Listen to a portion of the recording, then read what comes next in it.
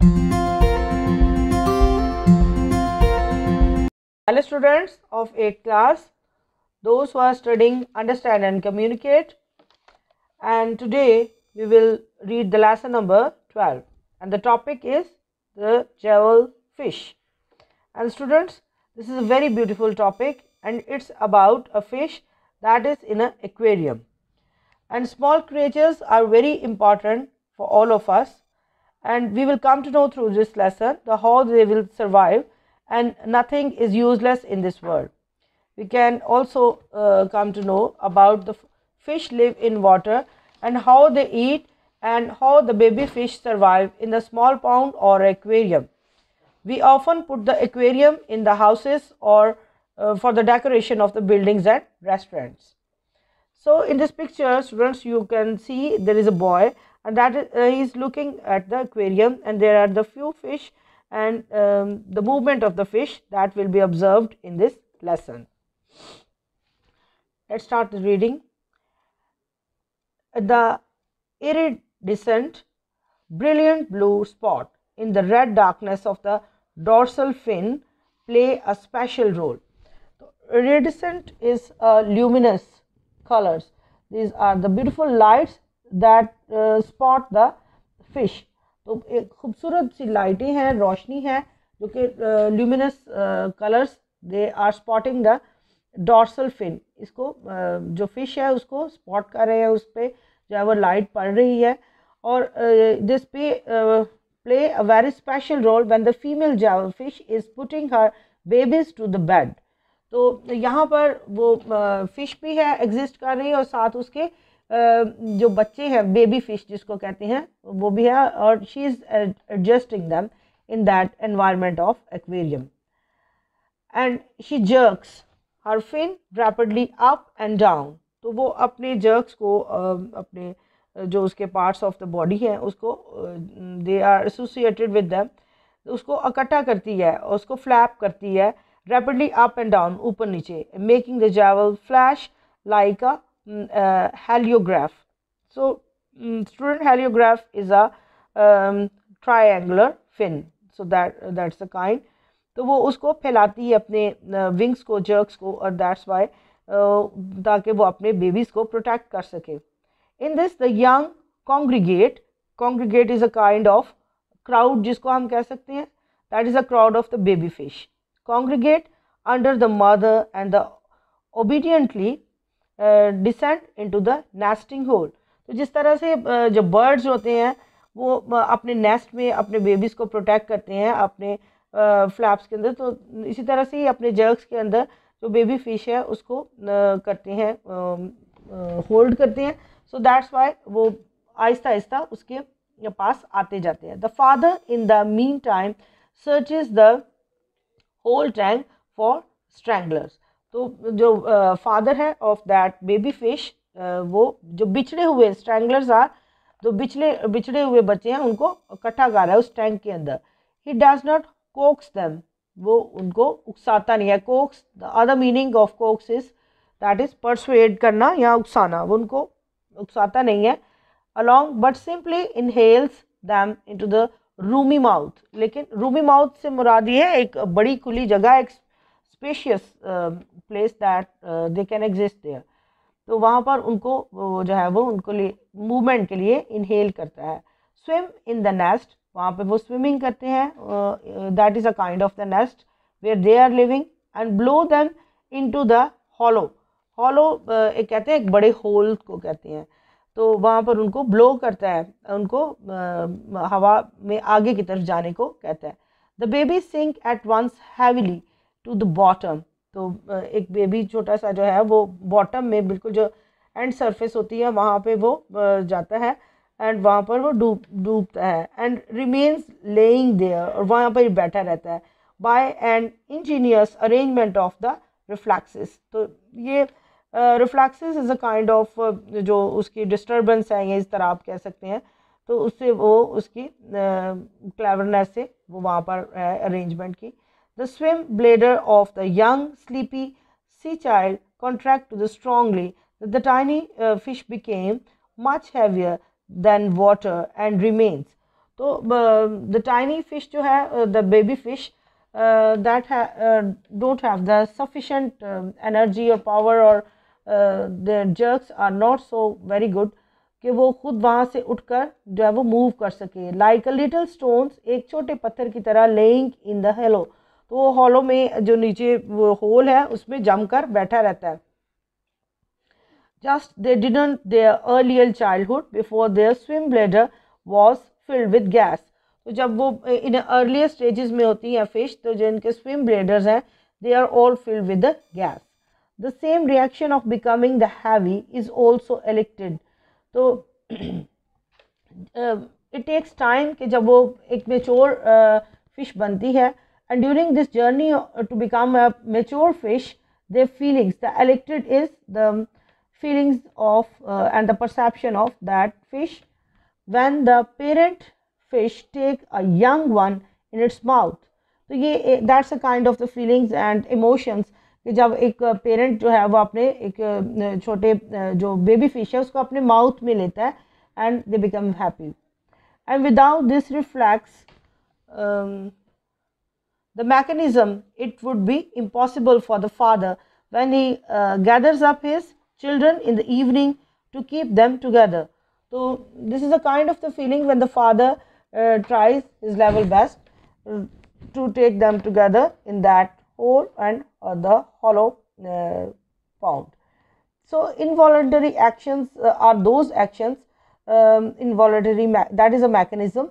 Student, जब brain में message आता है, so at once that is a reflex action जिसको हम कहते हैं, that is involuntary actions. तो एकदम से brain in other hand हमें message देती है, so that's why we can move very easily. So this is a mechanism of reflex action. तो इसी तरह से रियल रिस्पॉन्स की बात है, इमोशंस की बात है कि जिस तरह से वो अपने बच्चे को होल्ड करते हैं, तो the child also give the same response. I also saw a जेवल fish during such a evening transport of strayed. तो स्ट्रेड मीनिंग का है कि भटका हुआ जो अपने रास्ते से गुमराह हो जाता है. Children perform a deed which absolutely astonished मी. तो ये जो भटका हुआ बच्चा था, बेबी फिश था, इसकी जो हरकत थी, इसकी जो मूवमेंट थी, इट एस्टॉनिश मी, मुझे बहुत हैरान कुन उसने कर दिया. आई came let one evening into the laboratory. तो मैं लेबॉर्ट्री से बहुत देर के बाद घर आया. I was already dusk. तो मैं पहले से ही बहुत ज़्यादा I was dusk, I was Twilight and I was feeling something different and wished hurriedly to them was a pair of javelfish who were tending their young. तो मैं ये देखकर बहुत हैरान हुआ कि ये जेवलफिश जो है, जो कि एक नायाब या प्रीशियस फिश है, वो अपने बच्चों को इस तरह से कर रही है, डील कर रही है. As I approached hollow over such the mother was hovering. जो मदर जो थी, माँ जो थी, उनके ऊपर होवरिंग मीन्स मंडला रही थी, उनके ऊपर जो है वो उनको प्रोटेक्ट कर रही थी. She refused to come for the food when I threw the pieces of earthworm into the tank. तो एक्वेरियम में जो है वो मोस्टली फ़िश के लिए जो भी खुराक डाली जाती है उसमें अर्थवॉर्म जैसे छोटे कीड़े जो होते हैं, they are very useful for the fish. तो वो फेंकता है. The father however who is a great excitement was dashing backwards and the forward searching for trout. तो जो फादर है वो अपनी गज़ा के लिए या अपने फूड के लिए he was looking and that he became very excited for this. Allowed himself to be diverted them the duty by the nice hind and the earthworm.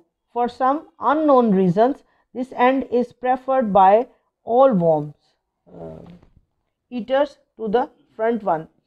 तो कोई अननोन वजह है जिसकी वजह से they prefer all the earthworm eater to front one, जो कि उसको सबसे ज़्यादा वो पसंद किए जाते हैं. ही स्वैम अप, वो ऊपर की तरफ उसने स्विमिंग की. एंड सीज्ड, कब्जा किया वॉर्म्स के ऊपर. ठीक है, ये वर द वॉर्म्स जो कि उनकी फूड थी. But owing to the mouth he saw a baby fish swimming by itself across the tank. उसने साथ ही देखा अपने बेबी फिश को, वो भी स्विम कर रही थी. ही स्टार्टेड एज टफ टंग. तो उसने ये देखा कि ये बहुत ज़्यादा एक टफ जो था काम था, raced after the baby and took into his already filled mouth. तो already he was eating, तो उसने फिर भी अपने बच्चे की तरफ पहले ध्यान किया कि already he was taking something. It was thrilling moment. तो it was a thrilling moment से मुराद है on that moment. This was he was showing very strong emotions. जब आप खुद भी कुछ खा रहे हो but still you are curious that what your child wants to take. And the fish had in his mouth the two different things of one must go into the stomach and the other into the nest. तो ये एक different किस्म की feelings थी कि जब आप ये भी देख रहे हैं साथ कि मेरे स्टमक में क्या जा रहा है और साथ के नेस्ट में क्या हो रहा है. What would he do? I must confess that मुझे ये इकरार करना चाहिए that on that moment I would not have given the 2 pence कि मुझे इसके कोई पैसे नहीं दिए गए, कोई pennies नहीं मिली for the life of that tiny jellyfish कि जो मैं इनके सर्वाइवल के लिए या एक कीमती है, नायाब या प्रीशियस फिश है, उसके सर्वाइवल के लिए मैं ये प्रोवाइड कर रहा हूँ. But the wonderful what really happened, the fish stood stock still with full cheeks. तो लेकिन मज़े की बात यह है कि खाने के बाद वो जो फिश थी बड़े बड़े एनर्जी के साथ ऊपर की तरफ आई, बट डिड नॉट चू, उसने चू नहीं किया उसने. So that's why it means it गैलॉप्ड the food. If ever have been a fish thing, it was that moment. What a truly remarkable thing. So he was observing each and every movement of the mother fish and father fish, and he considered that it was a very great moment, remarkable moment, and itself a genuine conflicting situation. तो ये एक बहुत ही genuine या बहुत ख़ास किस्म की conflicting या जो तजाद वाली सिचुएशन थी. And in this case behave exactly as a human being would, that is to say it stop blocked in all direction and can go neither forward nor backward. ना तो वो आगे की तरफ बढ़ रहा था ना पीछे की तरफ. So this kind of feeling when he shows, it's like a human being feeling. For many seconds the father jellyfish stood inverted. तो इन्वर्टेड से मुराद है कि उसने बहुत देर तक खड़ा रहा, एक जॉइंट किस्म की जो उसकी मूवमेंट थी. And one would almost see how the feelings were working, और हर कोई इन फीलिंग्स को ऑब्जर्व कर सकता था कि ये कैसे काम कर रही हैं. Then he solve the conflict in a way for which one was bound to feel admiration. तो आई मस्ट से कि ये जो कॉन्फ्लिक्ट जो था in that aquarium that was going on, तो ये that is a kind of admiration, तारीफ़ के काबिल था. इट्स स्पैट आउट, उसने the whole content heavy in the way describe about did the same. तो ये इस फिश ने जितना भी जो था स्पैट out the whole content in his mouth, जो कुछ उसके मुंह में था उसने बाहर निकाल दिया. And the warm fail to the bottom, जो वार्म था वो नीचे गिर गया. And the little जेवलफिश becoming heavy in the way described above did the same, and the father turned resolutely to the worm and ate it up. तो father ने जब उसको नीचे फेंका, then he ate it up without haste but all the time with one eye on the child which obediently lay on the bottom beneath him. When he had finished, जब ये सब सिलसिला ख़त्म हुआ, he inhaled the baby and carried it home to his mother. तो इसी तरह से जब उसने उस अपने जो बेबी फिश था उसको खाने के लिए प्रोवाइड किया, and that he took it to his mother. And some students who had witnessed the whole scene started as one man to applaud. तो जिस तरह से कोई भी स्टूडेंट या कोई भी इंसान इसको ऑब्जर्व करता है, विटनेस करता है, इसको देखता है तो बहुत क्लोजली सीन को, and that will applaud, no, उसके लिए तालियां बजाता है. It means that is a time of appreciation and praise for these creatures. So students, I have done the reading for you. Let's do the word meanings. Back, put the words in the passage which means the following. Back, पीछे की जानिब. Gather, इकट्ठे होना. Strayed, I think I have written over there. Okay, we will move forward. Persuade, उकसाना, कैपेशियस जिसकी capacity होना, cleverly contrived, unrealistic या artificial जिसको कहते हैं, रिस्पॉन्स जवाब देना, एवोक मंगवाना, कन्वेंस एंड कन्विंस करना, एंड डिस्ट्रैक्ट मशगूल, एडमिट तस्लीम करना, नोटवर्दी और एक्सपीडिशनल जिसको कहते हैं द अटेंशन टू एब्जॉर्ब और इंटरेस्ट, एनग्रोसिव यकीन एनग्रोसिव इंटरेस्ट के साथ, ऑब्लाइज जिसको कहते हैं किसी से मदद मांगना या ऑब्लाइज करना, डिटर्मिंगली यकीन से, क्लैप इन अप्रूवल दो ताली जो है वो मारना इसके लिए. So students, I have done the reading for you and explanation, and next day we will do the exercise. Take care. Bye bye.